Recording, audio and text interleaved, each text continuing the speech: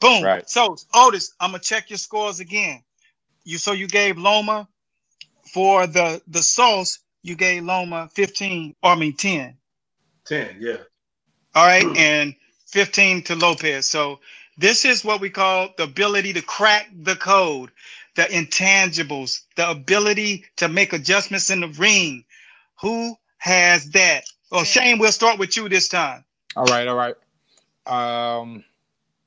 Well, this one's a pretty easy for me. I've seen Loma crack the code before. I've seen him crack it on many occasions, and he does it sometimes effortlessly. So I gotta give it to him. 15, 10, Loma. Okay, Loma, 15-10. All right, go ahead, Otis. Well, I believe the same. You cannot discount Loma's IQ, his ability to do various things in the ring off the cuff. I'm going to go even farther in, though. I'm going to go 20 to 5 for Loma because I believe that he has that much IQ. Like Shane alluded to so 5. earlier. I might have to shoot this one to Lopez. Yeah, I think championship rounds. You can't discount championship rounds, you know. No, you can't. And that's all this guy has, you know. And then people think that doesn't matter, but when you got that many championship rounds, you know what to do. You know, when you get past that 10th round, or you get just when you clear in the 8th round, and you're thinking about the scores of who won what round, you're breaking it down in your head, and you say, okay, well, I got to do this, or you might be ahead. Here's another thing that people understand. You probably heard about this too, Shane. It's called taking rounds off. Like people be like, man, why are you losing right now, right? So you might be ahead. Like Lama might be whipping Lopez, and instead of being a target for him or being over aggressive, he might just what I call the Amarillo mode, yellow. Yeah, you might cruise and let Lopez just throw it air, you know. Yeah. And Lama, we all know, has that matrix ability. So I think that he's going to be able to do a lot of those things. But sometimes guys do that, Otis, as well, because they don't have other tricks and things to work on that they've worked on, wrinkles in their game, and still be able to win rounds. And Loma definitely has the ability to be in that matrix and really make it frustrating. So I hope Teofimo don't come in there. You might go in there and say, I'm going to go ahead and throw it at him, pull back. The same thing that Kid Chocolate happened to Kid Chocolate when he fought Daniel Jacobs. Jacobs was like, yo, I'm going to go out there and just throw it at him. And I was sitting inside of a sports bar, and Jacobs came out, and I was like, well, Kid Chocolate don't go down. And Rashad had sparred Kid Chocolate, and he was like, nah, Kid Chocolate gonna get him. He gonna be all right. He's strong. And when I seen him hit him, and that shot hit him, and he wobbled, I was like, well, he gonna grab him and tie him up.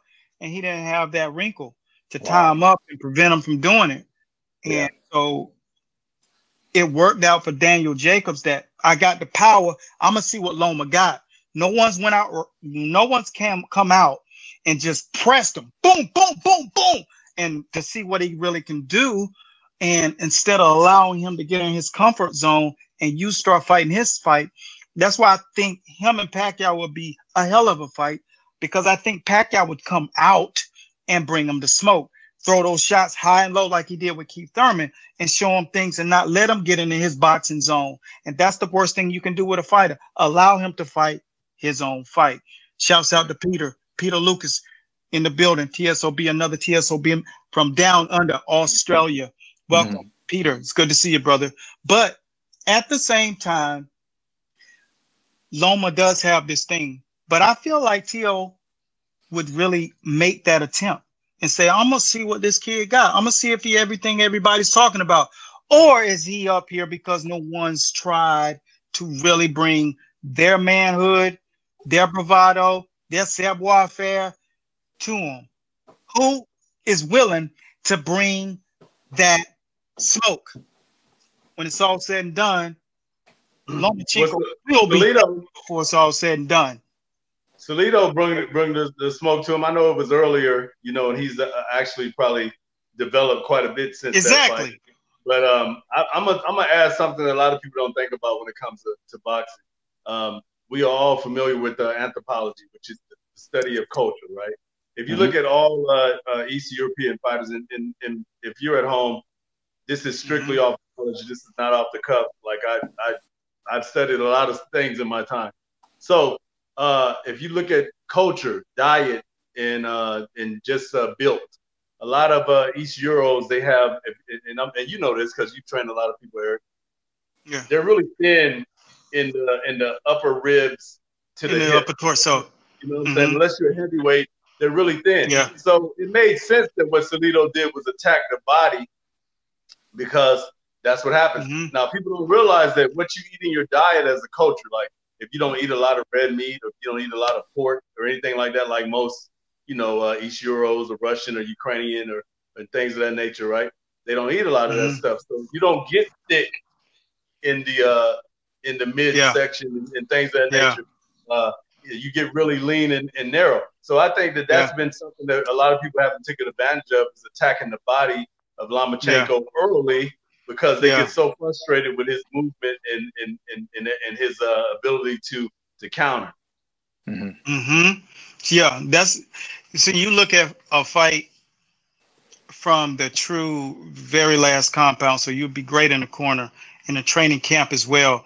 And I know you work with kick guys anyway, but what you look at, these are key things in fights.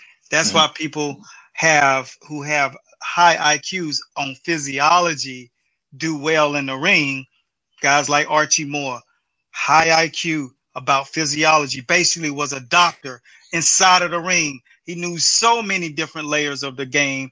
And some of these guys I try to introduce knowing about meals and eating. That's why I got a series called Food for Fighters. And if you haven't seen it yet, just type in Food for Fighters and it'll pop up and you'll see a bevy of just how to go about eating as an athlete in camp and when you're not in camp, so you can maintain or develop certain things that's necessary, teaching you about macros and understanding the physiology of the body when it comes down to being an athlete, and knowing about your ligaments and knowing about the balls and sockets of your body so you can actually elevate it. And it does take experts around you. The thing about it is you got to surround yourself with them, because if not, you're going to learn the hard way. So that was a great point, Otis. You're always spot on when it comes down to those things. I got something to throw in there.